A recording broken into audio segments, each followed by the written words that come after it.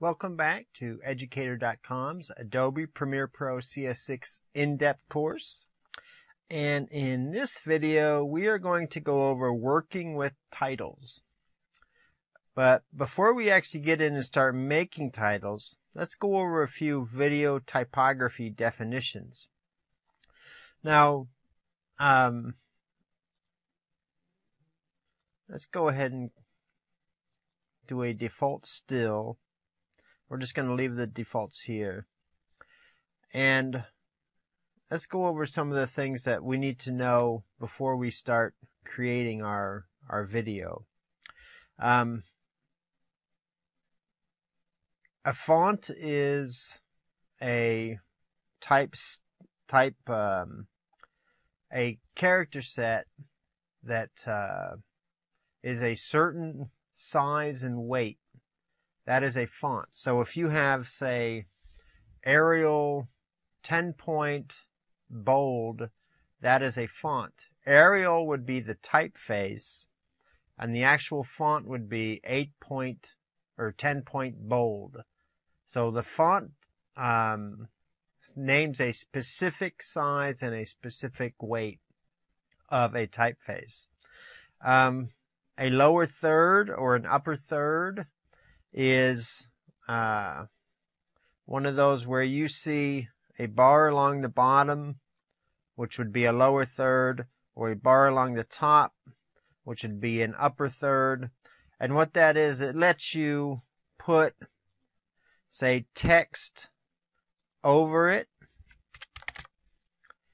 and we'll make the color here black, and it will let you create what's called a lower third or an upper third. And you can put, say, somebody's name, their title.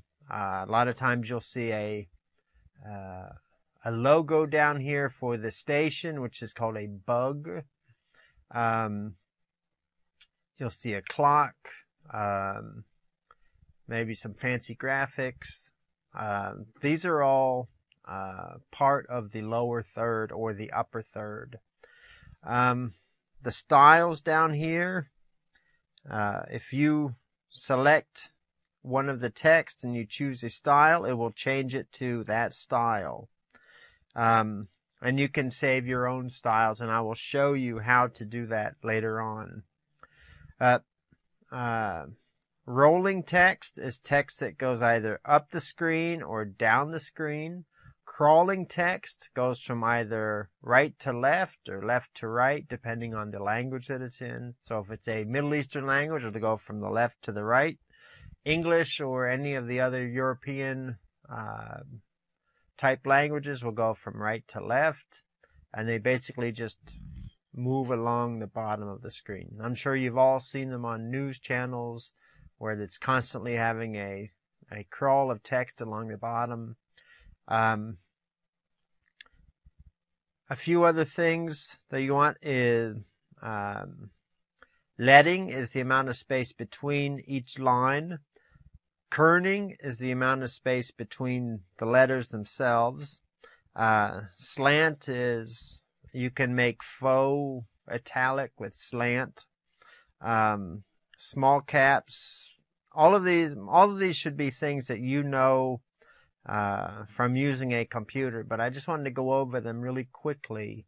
So if I say something during this video, you're not wondering what I'm talking about. And if I've forgotten something, which I most likely did, I'll explain it while I'm doing the video. So the titler window, this is the window that I've just opened. And every time you go to make a new title, you'll use this window to create it in Premiere.